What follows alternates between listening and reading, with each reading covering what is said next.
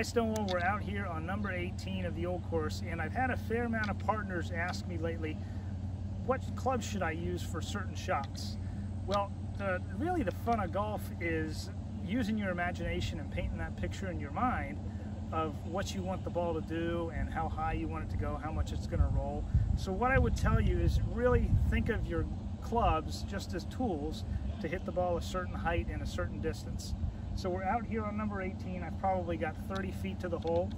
I have a putter, a pitching wedge, a 60 degree, and a 7-iron. And depending on what my mind's eye sees, I could hit any one of these clubs and hopefully be able to hit the shot that I want to. So that's what we're going to do today. We're going to use each club, hit a different shot, paint a different picture in my mind, and we'll see how we do.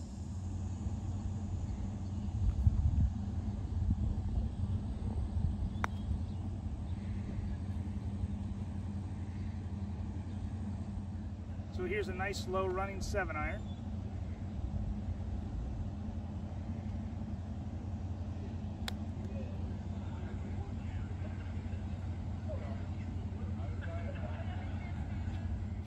So this is my pitching wedge. This will be just a little higher than the 7-iron, but also run out nicely.